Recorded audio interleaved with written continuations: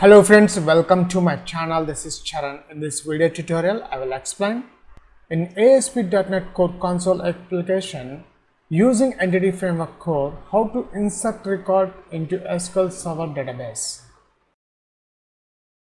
Now let's check the final output. Is Vijay Kumar. Email ID is vk@hotmail.com. Let's enter. So here we got a message, record saved successfully, and check the database. Right now in the student object contains 12 rows. Let's execute this table again. It's showing 13 rows. The Vijay Kumar, vk@hotmail.com. The student ID is 13. If you are a first time visitor to my channel, please subscribe to get the latest updates. Before creating a new ASP.NET Core console application, first we check the table and the columns. I just logged into my SQL Server Management Studio. The table name is a student object which contains 3 columns. Right now this student table has some rows, around 11 rows. Now my aim is I want to insert new records in this student object table using Entity Framework Core in ASP.NET Core console application. So let's start the coding part. For this video tutorial, I'm creating a new console application .NET Core. I'm selecting that one. Click next. Let's give the project name is insert record console app SQL Server is my application name. Click create. And the project is created successfully. Right now in this project there is one dependencies folder and one program.cs file, which is this file. Notice when I expand this dependencies folder, there is one frameworks folder is there. Now first, when we are dealing with particular database, we require the DLL libraries of that database. Here I am using SQL Server database, so I require the SQL Server Entity Framework Core DLL library. So let's install first those DLL library packages into our project. I'm selecting the project name, right click the mouse and select the manage network package. Go to browse and search for Entity Framework. From this Entity Framework I require this one, the SQL Microsoft.Entity Framework Code.SQL Server. I have selected that one. Click install. Click OK, and let's accept the license. And notice here the green button is showing, and notice the green icon, which means this package is installed successfully. In our dependencies project folder, there is packages folder is added. Let me expand this package folder. See here the Microsoft.Entity Framework Code.SQL Server DLL library is installed. After that, we require this tools also, Microsoft.Entity Framework Code tools. I have selected that one. Click install. Click OK. Let's accept this license. And here also the tools package is installed successfully. After installing these two packages, let's minimize this dependencies folder, and as well as I'm closing this Nugget package window, which I don't require anymore for this application. Now we'll add one models folder to create a POCO class. So select the application, right click the mouse, add, click new folder. The folder name is a models.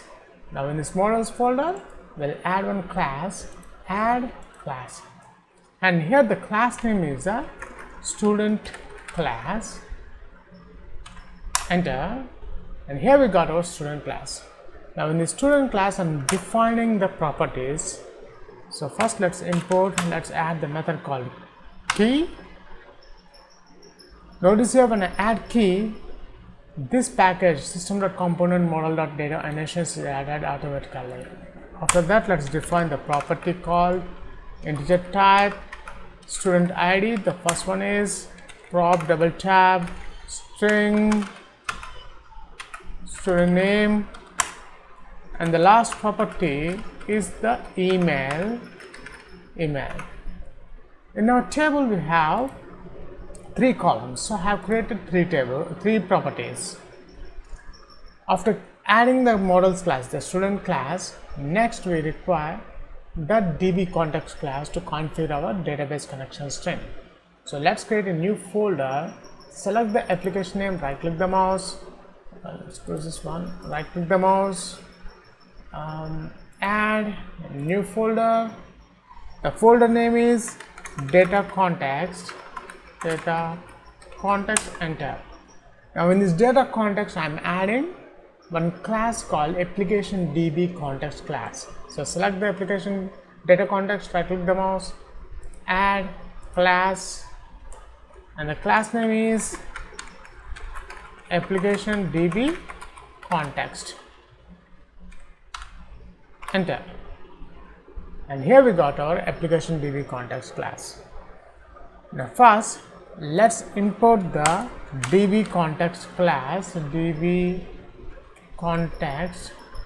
So this DB context class belongs to using Microsoft Entity Framework Core. Now we got the DB context. After that, let's import this model class also using my application name, my project name dot models folder, so I can access this class, student class, in this DB context. So here I'm adding the protected void override, void on configuring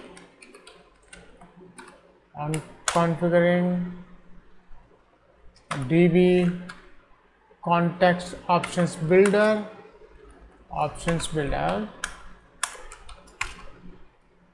Now let's add our SQL Server connection with the help of options builder dot use SQL Server. This use SQL Server takes a string parameter which takes a connection string. So at the @ double quotes. Now between these double quotes we'll add our connection string. To get the proper connection string of our SQL Server database, notice here the Server Explorer, open that one. Data connections, right click that one, click add connection. The server name is, my SQL Server name is this one, desktop. So let's add that one, desktop -pbudon.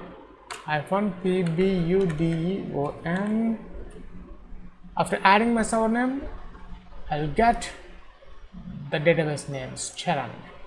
The table I have created this student object in this Charan database. So I have selected the Charan database, test connection succeeded, okay.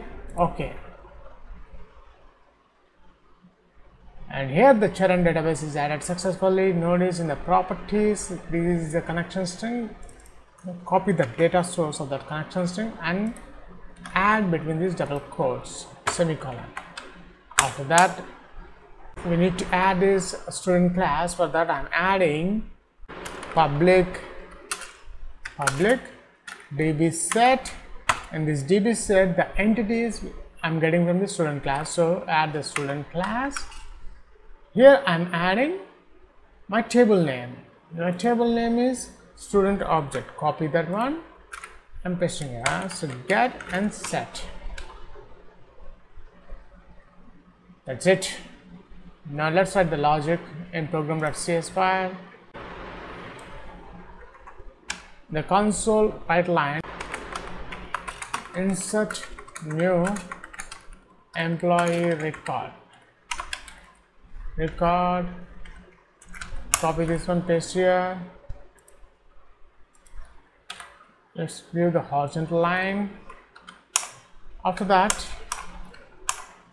I'm adding a function, a static void insert record. Now insert record. First I'm writing the logic to insert the records, but before that let's import the necessary packages using the namespaces insert record emp my application name dot models, and also I require the data context folder also. semicolon. Now after adding this necessary namespaces, now switch over to this method. First, I want to prompt the user to enter the details, the student name and email. The student ID is the auto-generated column. So here I'm adding the string variables is student name and email colon. So after that, let's prompt with console.writeLine method enter student name colon. Let's add this variable student name. Student name is equals to console.readLine. Let's copy this one. For email ID, enter email. This one, email. After that, we require the connection string with the help of this DB context class. So let's create using variable con is equals to new application DB context class, DB context colon. So let's add the student class st is equals to new student class, st dot student name is equals to student name dot toString method, student dot email is equals to email dot toString method. Now let's add the record with student con dot add method, the con add method. In this add method I am adding student class object. Let's save changes method. Add the save changes method and this function return. That's it. Now let's copy this method and pasting here. That's it. We have done the complete coding part. Now it's time to insert records. I'll run this app and here we got the final output. Notice the console application prompting with the student name. Enter the student name is in our table. Right now we have 11 records. So here I'm adding Rocky. The student name is, the email ID is rock@yahoo.com. Enter. That's it. The record has been added successfully. Let's close this one. Now let's execute the student table. Let's